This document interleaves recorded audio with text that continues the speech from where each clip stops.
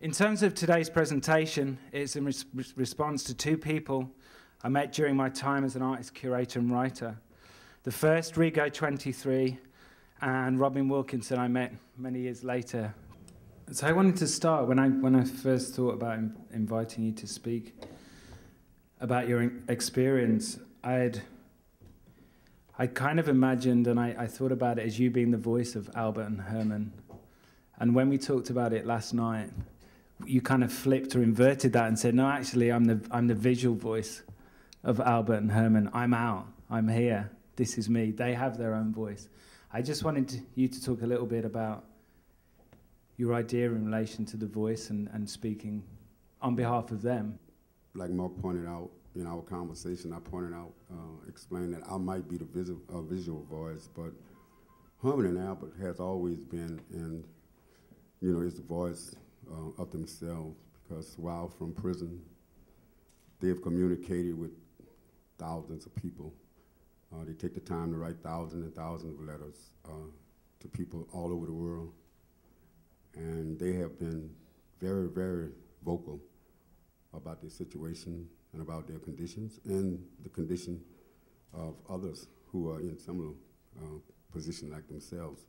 So I kind of inverted that concept because it's deserving of them. I think they are the biggest voice, and while I might may be the visual voice, I think Herman and Albert, even though they are entombed in prison, and despite the fact that they has now been sent to solitary dormitory instead of a solitary cell, which is 6 by 9 by 12, that they endured for nearly 36 years, despite the fact that they have been moved. I think they are the loudest voice.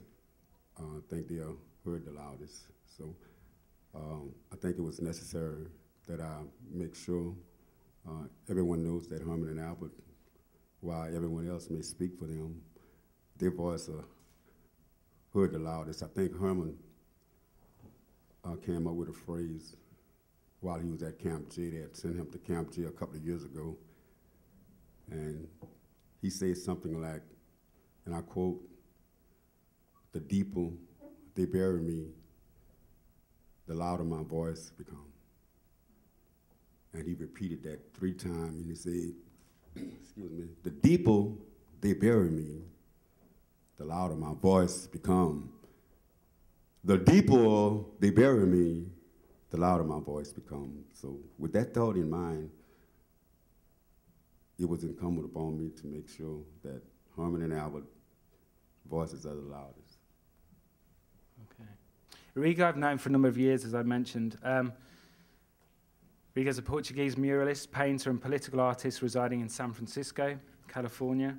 He describes himself as a post-revolutionary artist. A reference is to his direct experience of the Portuguese Democratic Revolution in 1974. A recent work in honor of Robert, visible from the Civic Center and United Nations Plaza in San Francisco, the mural simply titled "Truth," was completed after the start of America's attack on Afghanistan in 2001 and dedicated to Robert on April 22nd of 2002. Mayor Willie Brown declared that day to be Robert King Day in the city of San Francisco. That's correct. Yeah, I think when I first met Robert, he had come out of the airplane in San Francisco in April. So he got out in February 8th, 2001. And he was traveling with this lady, Althea Francois, and we went to pick Robert up at the airport, and we were coming into the parking garage in the San Francisco airport. It's a parking structure that has no walls around it, just has floors and pillars. And as we're getting to the car, Robert asked if it was, if one could smoke cigarettes there, if it was legal to smoke. And I think at that moment there, I don't know, I realized there was something very special going on, that how could somebody that has had this happen to him care, whether it's quote unquote legal or not to smoke cigarettes in a place like that. And this has kind of never stopped, this sort of capacity I think that Robert has to surprise as to like how careful and considerate he is of the people around him. And so I never thought it would, it's already been now 7 years, you know.